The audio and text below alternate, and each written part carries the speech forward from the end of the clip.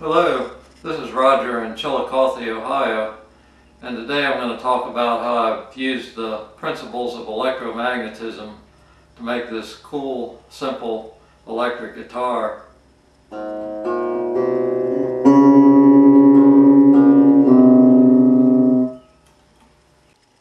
Okay, let's go in for a closer look here.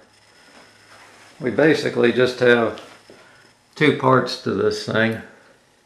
We have a big permanent magnet. It's a rare earth magnet.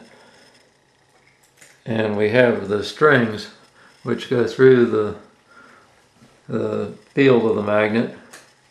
And when the strings vibrate, electricity is generated in the strings. So the strings carry the signal directly out to the amplifier, which is over here.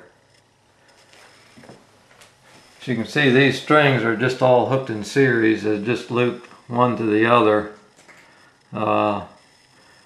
It doesn't matter what order they're hooked up in, since the strings vibrate at different frequencies, so the signals just kind of add together to make the sound.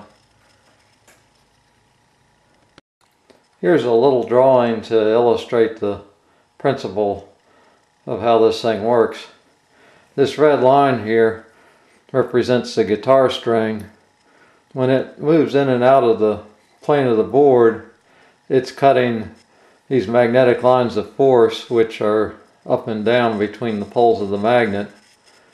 When it moves one way, the current flows in one direction, and it moves the other way, it flows the opposite direction. So as it moves back and forth very quickly, it creates an alternating current at whatever frequency the guitar string is vibrating at. Okay, and now we're ready to rock.